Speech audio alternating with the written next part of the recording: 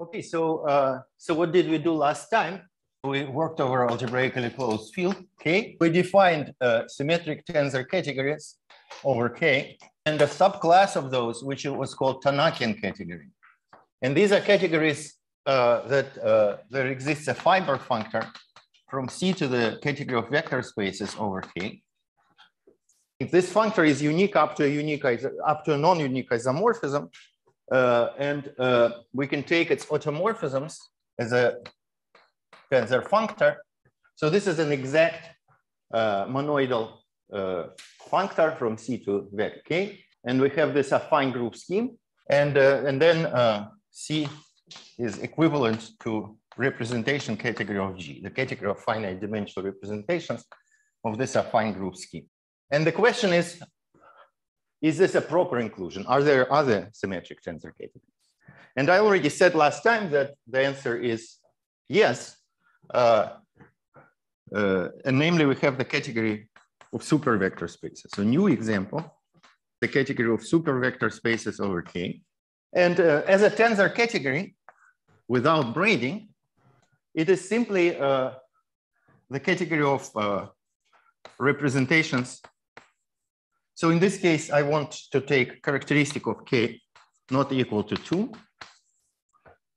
So we have representations over K of Z mod 2.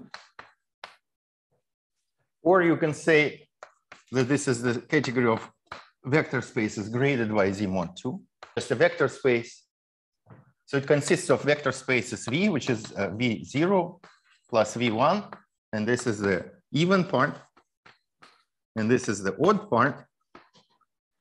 Finite dimensional spaces like this with the usual tensor product rule. But the braiding is different.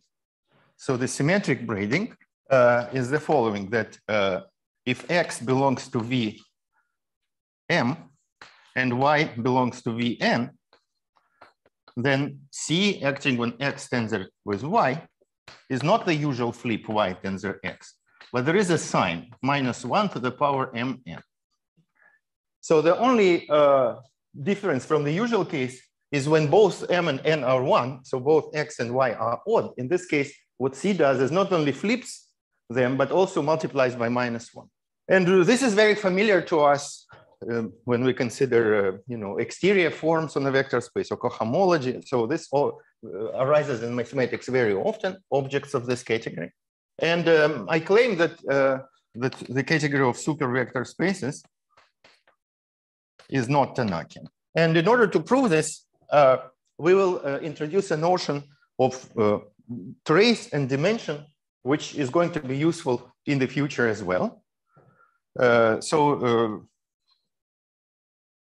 So suppose we have X in some symmetric tensor category, and F from X to X is a morphism. Then we can define trace of F. So the way we do it, so we take the co-evaluation. So we start with 1. We do co-evaluation X, and that takes us to X tensored with X dual. Then we take C X dual. This takes us to X dual cross X.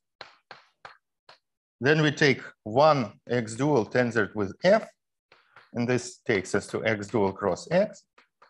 And then we do evaluation X, which takes us back to 1. So the composition is an endomorphism of 1, and we know endomorphisms of 1, according to our last axiom, is K. So what this is a certain scalar in K, which is called trace of F. And it is easy to see that what happens if X is a vector space. So then suppose you have a basis Xi, and then there is a dual basis Xi dual of X dual. And then this is just one-dimensional space. So what happens here, 1 goes over to what? To the sum of Xi tensored with Xi dual. Then we permute, so we get the sum of Xi dual tensor Xi, and we apply F. xi dual tensor fxi. And then this goes to sum over I xi dual with fxi. So this is the sum of the diagonal entries of f. So this is the ordinary trace of f. So usual trace. And in particular, we have a notion of dimension in general. So dimension of x is just the trace of the identity morphism, which is also an element of K. In particular, for vector spaces, dimension is the usual dimension, regarded as an element of K. So it's a non-negative integer regarded as an element of K. In particular, it could be 0 if n is divisible by the positive characteristic of K. On the other hand, and the same is true. So this is going to be in the category of vector spaces and therefore in any Tannakian category, because these trace and dimension are preserved under monoidal functors, since all this diagram is preserved under monoidal functors. Okay, but then what happens in the supervector spaces? So if x equals to, let's say, x0 plus x1 is in supervector spaces, and we have bases here, xi0 here and xi1 here, then this diagram will be like this: sum over I xi0 xi0 dual plus sum over j xi1 xi1 dual. And then when we switch, well, there is nothing happens here, but here there will be a sign. So this goes to the sum over I xi0 tensor dual tensor xi0 minus the sum over j xj1 dual tensor with xj1. And then this is going to be sum over I xi0 star f xi0. Minus sum of xi1 star f xi1. And then this is the sum of xi0 star f xi0 minus sum xj1 star f xj1. So this is what is called the super trace. So if we write x, so f is equal to f0, 0, 0, f1, since it's a morphism, it has to preserve parity. So the super trace of f, or maybe trace of f, is equal to trace of f0 minus the trace of f1. And in particular, dimension of x is the difference of the dimension of x0 minus dimension of x1. So when I mean categorical dimension, I will write dim. And when I mean dimension over k of x, so this is going to be dimension of x0 plus dimension of x1. This belongs to z greater or equal to 0. And this belongs to k. So this is the super dimension. And in particular, we already see that if characteristic of k is 0 and c is Tannakian, then dimension of every object is non-negative. It's a non-negative integer. But on the other hand, if x equals to k 0 plus k in degree 0 and degree 1 is superspace, then dimension of x equals to -1. And so this means it's not Tannakian. Well, this proof doesn't work in positive characteristic because -1 is equal to p minus 1, where p is a prime characteristic. So in that case, the proof is a tiny bit more involved. Namely, so suppose that characteristic of k equals to p bigger than 2, because that's our condition here. Then,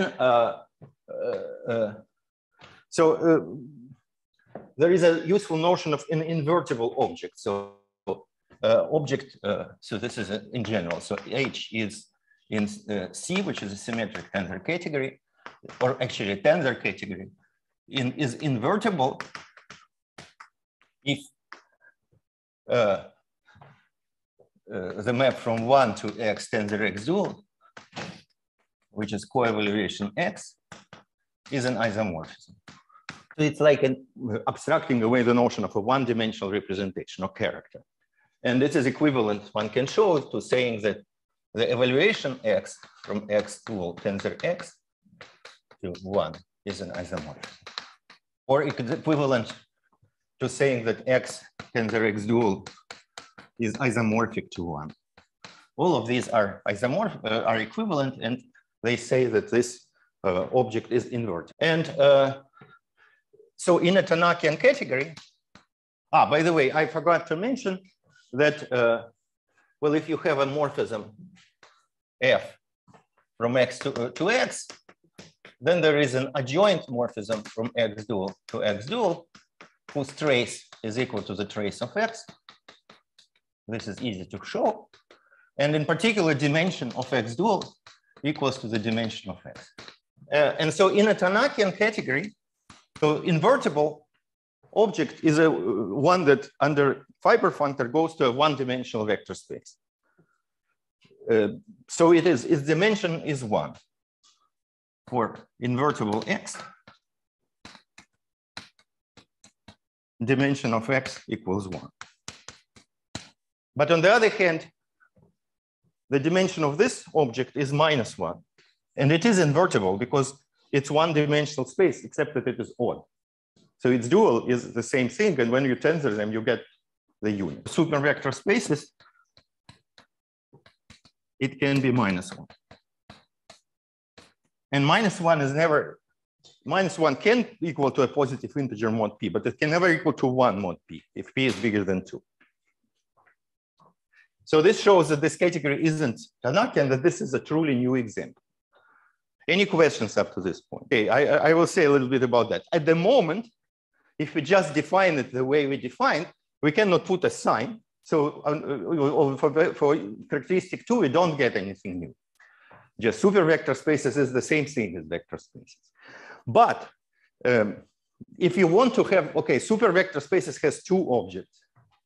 So if you want to have a kind of flat limit to characteristic 2, then you don't want to have an answer that supervector spaces and characteristic 2 are just vector spaces. So there exists actually an example that I will mention of a non-semi-simple category which has only one simple object but has a self-extension, which plays the role of supervector spaces and characteristic 2.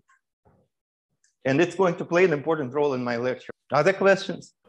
Summarize like the idea to try to understand. So the reason we want to show that, because we said last time that all the Tannakian categories are the ones that are sort of represented by traditional space categories. Right. So by showing that we have something non-Tannakian, it's like, oh, we have some sort of representation theory that doesn't come just from. That's right. That's right.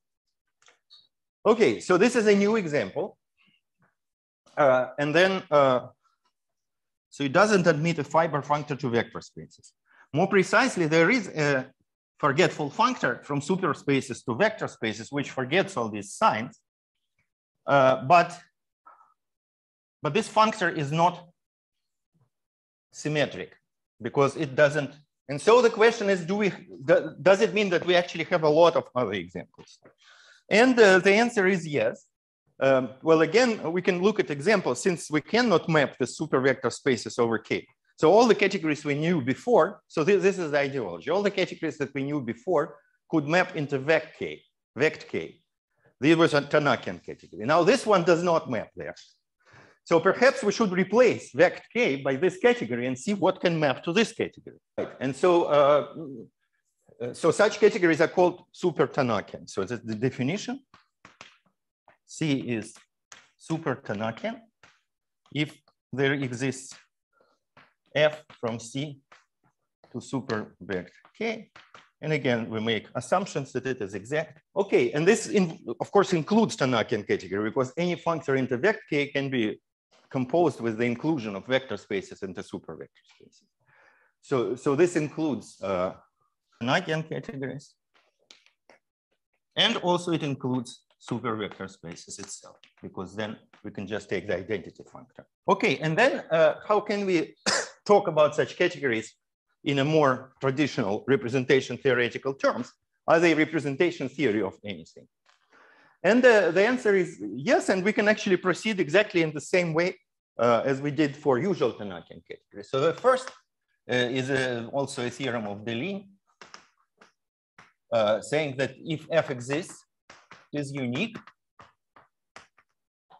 up to an isomorphism. It's not very hard theorem. And also we can consider G, which is out tensor of F underlined. And what this is a so-called affine. So this means that O of G is a supercommutative of superalgebras. It's the same thing as commutative Hopf algebra in the category of supervector space. Well, actually, I should say in the incompletion. Incompletion means that we allow infinite dimensional supervector spaces. So here I should mention that symmetric tensor categories is a type of axioms where you can do any kind of algebra. So any kind of algebraic structure, linear algebraic structure, makes sense in a symmetric tensor category. Because how you define linear algebraic structure?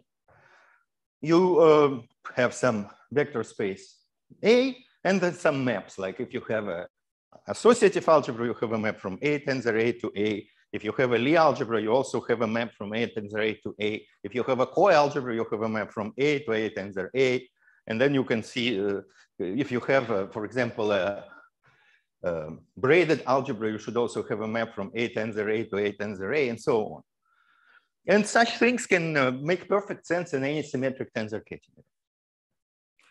So this is what it means to be a affine supergroup scheme. And you can think of it in terms of functor of points. But in this case, for test rings, we should use not commutative rings, but supercommutative rings, which are commutative rings inside SVK. So everything we do should now be done inside here. So for every commutative ring R in supervec K, or in the incompletion, have an ordinary group, G of R, which is going to be automorphism tensor of FR, where FR is a functor from C to the category of R module, which sends X to F of X tensored over K with R, where this tensor product is inside the category of supervector. So this is the same story as before. And so this is the group of points over R. And so let me give you an example. So this G of R is just home from this function algebra to R. A homomorphism of rings, algebras inside this category. And an example is the G, the most famous example of a supergroup scheme is the supergroup GLMN. So what is this group? We can define it, well, you can define all the objects here, but the easiest thing to say is what is this functor? So, G of R. So our R is R0 plus R1. And G of R is a matrix of the form A, B, C, D. This is N, this is M, M, N, M, N, where A and D belong to, A belongs to GLM of R0. D belongs to GLN of R0. And B and C are matrices, arbitrary matrices over R1 with entries in R1. So these are even and these are odd. And these two have to be invertible. And that ensures that the whole thing is invertible because B and C are actually nilpotent. Because R1 is a nilpotent So elements of R1 are because square of every element is okay. So this is an example, but actually we also not only get this group, but we also get a particular element of this group. So namely, we have a particular tensor automorphism of F, which is called the parity automorphism. Parity automorphism Z belonging to automorphisms tensor of F. Let's say over K, but actually over any ring. Namely, Z acts on F of X equals to 1, 0, 0, minus 1, where this corresponds to even elements and this corresponds to odd elements. So F of X is a super vector space, which is a sum of even and odd part. And this element acts by 1 on the even part and minus 1 on the odd part. So this element has order at most 2. It could be the identity if we don't have any supers, if we have an ordinary Tannakian category. But otherwise, it has a squares to 1. And if you take the adjoint action of this element on the function algebra, this acts by parity. So it acts by 1 on even functions and minus 1 on odd functions. So, this defines the inclusion of a map from Z mod 2 to our group, the element of order at most 2. And then we can define, so now we can define, so suppose now G is an affine supergroup scheme over K. Z in G of K is such that Z square equal 1, and adjoint Z acts on odd G by parity. Rep GZ, which is finite dimensional representations of G. And representation means it's a co-module in the category of super vector spaces over this Hopf algebra, on which, so the representations are always on super spaces, and on which Z acts by the parity operator. So for example, in GLMN, we could take Z equal to 1, but we could also take, but that would not work. So for example, example of such parity element. So here is an example. G equals to GLMN. And then the element that works is this 1, 0, 0, minus 1. So this acts by parity. And so rep GZ is just representations of GLMN on superspaces. So it is not an arbitrary representation, therefore. And in fact, so for you, arbitrary representations, so arbitrary superspaces, we have this functor of change of parity where we switch odd and even part. We don't have this functor here. So for example, if we take the trivial representation, on the trivial representation, this element should act by 1. And therefore, we only have the even trivial representation. We don't have the odd trivial representation. So we cannot change parity of the trivial representation. Okay, and so this is what this category rep GZ is.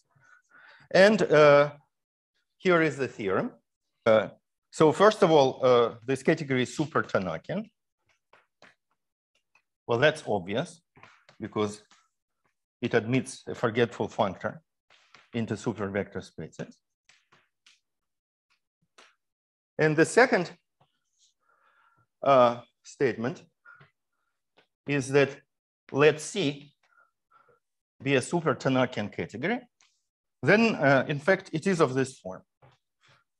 So namely, we can take its forgetful, its fiber functor, super fiber functor. There's a Tannakian, super Tannakian category, F from C to super vect K, B a superfiber functor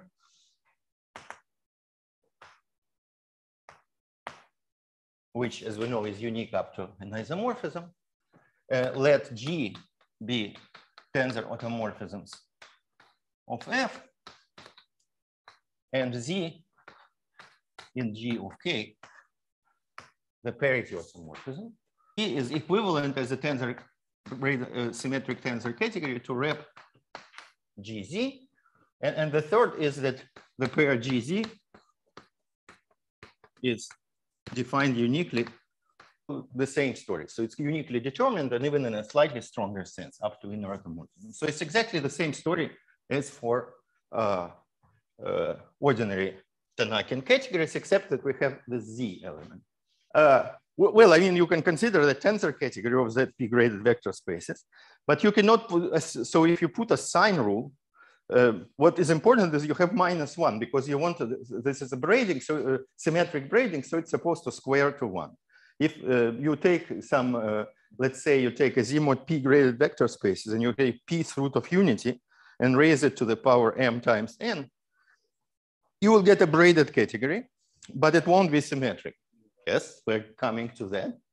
So the question is, are there tensor categories which are symmetric tensor categories which are not super Tanakian? And so we can start with characteristics. So that's exactly the question that I want to study. Are there symmetric tensor categories which are not super Tanakian? And so let me start with characteristic 0. The story actually here starts to diverge between characteristic 0 and characteristic P. Well, the answer actually is yes for all characteristics, but in characteristic 0, in order to construct such examples, you have to take something very big. So there is an obvious, so there is a obvious property of super Tanakian categories, which is I call moderate growth. And so what is moderate growth? This means the following, that for every object X, there is a number Cx, real number greater or equal to 1, such that length of X to the power N is less than or equal than Cx to the power N for every N greater or equal to 0. This is clearly satisfied in the super Tanakian case. You can take this constant to be the dimension over K of X, which is dimension of X0 plus dimension of X1, regarded as an integer, and in particular, real number. Because it is clear that the length of this cannot be bigger than the vector space dimension. All the composition factors are in particular vector space. So this has to be satisfied. And yet there exist examples. So we will discuss them maybe tomorrow. And this will connect to mods class. So there exists examples which are called Deligne categories, where this is violated. And so these are categories that are obtained by interpolation of classical representation categories. Rep ST, rep GLT, rep OT. Or so in mods class, T is the parameter delta. And these categories are obtained by interpolating classical representation categories, so not non-integer values of the parameters, which lie in the ground field. And so if, endomorphism algebras in this categories, as I will explain, are those algebras that were considered in mods class, which are, for this category, it will be partition algebras. For this category, it's going to be Wolff-Brouwer algebras. For this category, it's going to be ordinary Brouwer algebras. And we know that these categories, these algebras are semi-simple when this parameter from mods class, we know that these algebras are semi-simple when this parameter is not an integer. In fact, for this one, it's even enough for the parameter to be not a positive, non-negative integer. And that means that away from those points, these are going to be semi-simple symmetric tensor categories. And we will show that they violate this condition. They grow, instead of exponential function, it grows like square root of n factorial, which grows faster than exponential. And so we might want to restrict, if we want to remain in the realm of classical representation theory, we might want to restrict to categories of moderate growth. And in this case, the answer is, for characteristic 0 is no. There is a theorem of Deligne. And in this case, this theorem is already very non-trivial. And it says that any symmetric tensor category of moderate growth, field of characteristic 0. So that's a deep theorem, and I will not have time to explain the proof. But it shows that we're reasonably close to a classification, and we might wonder what happens in positive characteristics. And it turns out that in positive characteristics, the story is much more exciting and much more complicated. And I will pass to that right now, but maybe there are any questions. So the schedule is the following. Today I will discuss positive characteristics, and tomorrow we will discuss these Deligne categories.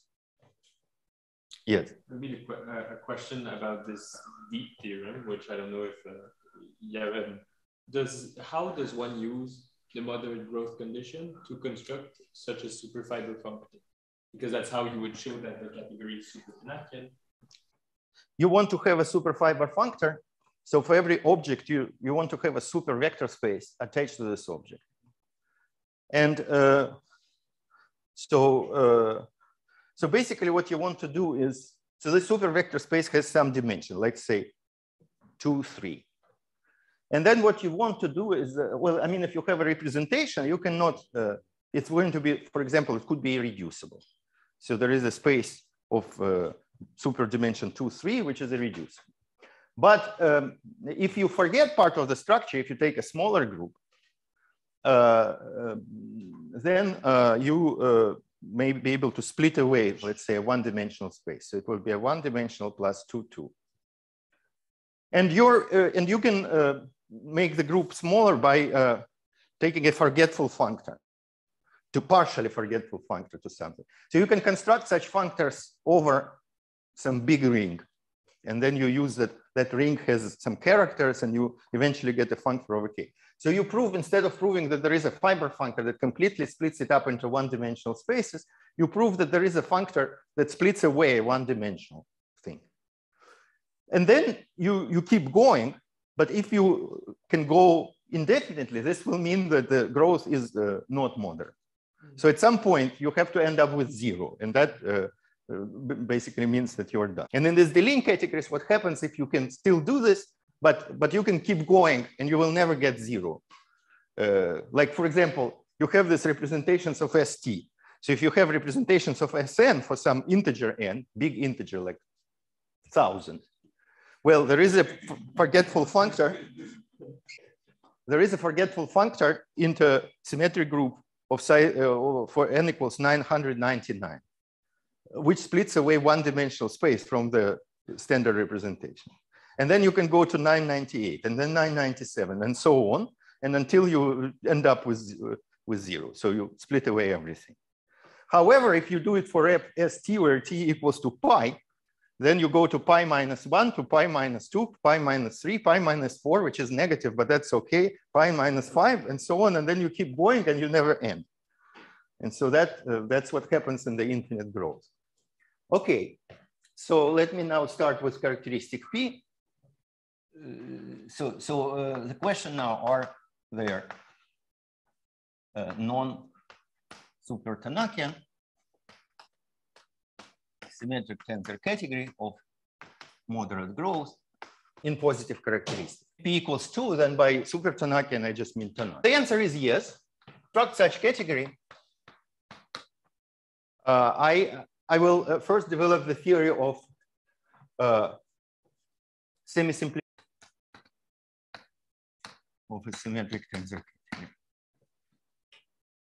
So first, a general thing. So let C be a symmetric tensor category, and N collection of subspaces N of X, Y inside home XY, for any x and y in my case. Definition, N is a tensor ideal composition and tensor product with arbitrary morphism. So in a ring, we define an ideal as a subspace. In an algebra, we define an ideal as a subspace which is stable under multiplication with arbitrary elements. But in a tensor category, we have two kinds of multiplication. We can compose a morphism with another morphism, or we can tensor it with another morphism. And it should be stable under both. And in this case, the quotient is a monoidal category. So what is this quotient? So objects are the same. Objects of C mod n are the same as objects of C. But hom in C mod n from x to y is just the quotient of hom x, y modulo n of x, y. And it's a symmetric monoidal category. But it may not be, and it's also rigid. This is what is called a pseudo-tensor category, symmetric pseudo-tensor category. So this means this is the same thing as a tensor category, but we relax the condition that it is abelian, but only Karubian, not abelian. What does it mean? That it means it's closed. So Karubian means that we have a direct sum, and it's closed under direct summons. This is a rather weak condition because any additive category can be made into a Karubian one by taking so-called Karubian closure, when we just simply adjoin these images of projectors and then adjoin direct sum. Define already, well, okay, additive category already has direct sums, and then you just adjoin images of projectors. So, but in this category, there is no notion of kernel, co-kernel, or image of a morphism in general. And this is something that it is not easy to add if it's not already there. Okay, so it might not be a symmetric tensor category on the nose, but it is a slightly weaker thing. Symmetric pseudo-tensor category. But then there is a specific tensor ideal that we will be interested in. So example, so we say that a morphism f from x to y is negligible if for every morphism the other direction, g from y to x, we have the trace of fg equals to 0. Which is, of course, equivalent to saying that the trace of gf equals to 0.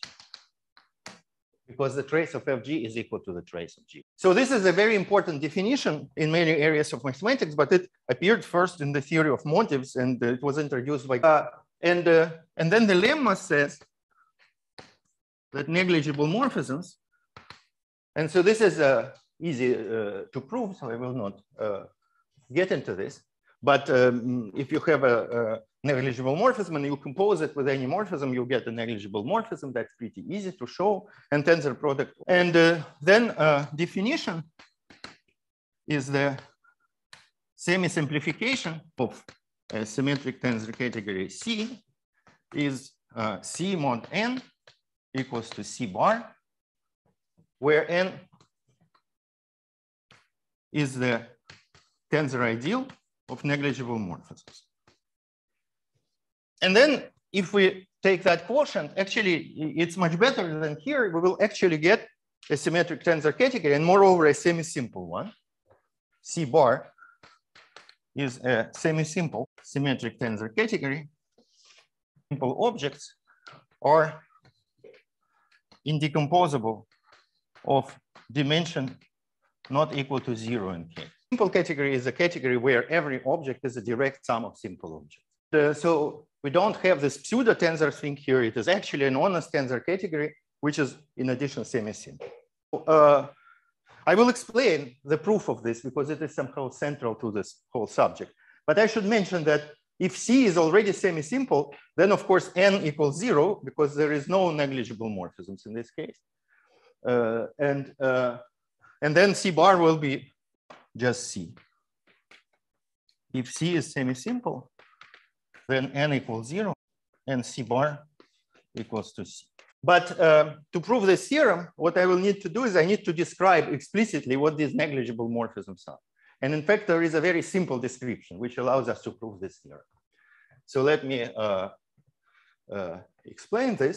So this is called Benson's lemma, proved in some setting of model representation theory 40 years ago, but it actually applies in general. And in fact, it may have been known earlier, maybe to Grothendieck or to his students who were working on the theory of motives. But it's published by Benson in 1980. First of all, let X and Y.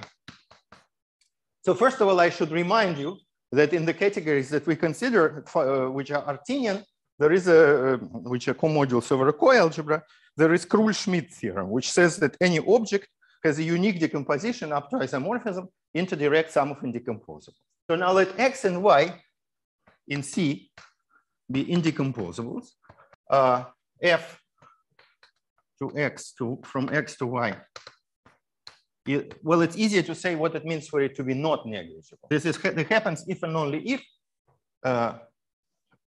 dimension of X is not 0 and F is an isomorphism. It's hard for a morphism to be non-negligible. It has to satisfy these both conditions. And second, if X is a direct sum from I equals 1 to n xi, and Y is direct sum from J equals 1 to m yj, and xi yj indecomposable, and F, which is Fij, a morphism from X to Y, where these are the matrix coefficients, so Fij goes from xi to yj, then F is negligible if and only if Fij is negligible for all I and j. Exactly. So that's exactly why. So let me now explain. I will prove this lemma after the break, but let me now explain the proof of the theorem using this lemma. The theorem will be the following. So, suppose, so we look at the, suppose that X is indecomposable in C, and we look at the algebra and the morphisms of X. Okay. Now this is a local algebra because this is indecomposable, right? So this means that in the morphisms of X is K plus M, where M is and now we see that M is n of xx. If dimension of X is not 0, and then n of xx is the entire algebra and X. If dimension of X is 0, so if dimension of X is not 0, then negligible means not an isomorphism. And in a local ring, not being an isomorphism is the same as lying in this nilpotent ideal M. If dimension of X is 0, then all morphisms are negligible. So what this means is that in the semi-simplification category, well, let me call it the image X bar of X, which is simply X, but regarded as an object of C bar, satisfies Hom from X bar to X bar equal K if dimension of X is not 0, and 0 when dimension of X is. And so this implies, and also Hom from X bar to Y bar is 0 unless X is isomorphic to Y, if they're indecomposable. And so this means exactly that we have Schur's lemma, as you said. So this implies that C bar is semi-simple with simple objects as stated. Namely, if X is an indecomposable object, which has dimension not 0, then it becomes a simple object. But if it has dimension 0, then it becomes 0, because Hom from this object to itself in the semi-simplified category is 0. So this comes out of this lemma. And so after the break, I will explain the proof of this lemma, and then we will see how we can construct some explicit examples of semi-simplifications, and this will immediately give us a counterexample to the Deligne theorem and characteristic P. Yes, absolutely, because by definition, symmetric tensor category was a Cartesian category, so category of comodules over a co-algebra. But even in a pseudo-tensor category, it is still satisfied, because if you have a Karoubian category where endomorphism algebras, where home from X to Y is finite dimensional, you still have Krull-Schmidt theorem. And this Benson's lemma actually also holds for a pseudo tensor category where trace of any nilpotent endomorphism is 0. That's not automatic, but for pseudo tensor categories that arise in real life, from tensor categories, this is true. And for them, this lemma and the whole procedure works.